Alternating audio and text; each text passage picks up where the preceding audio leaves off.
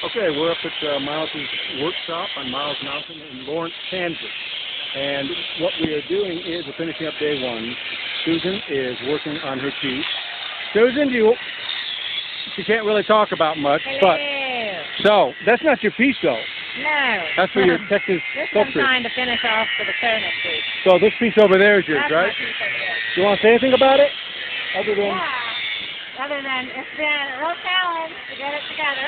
yeah, More than I dreamed. yeah. And hoping that it stays together so I can work on it tomorrow. Awesome.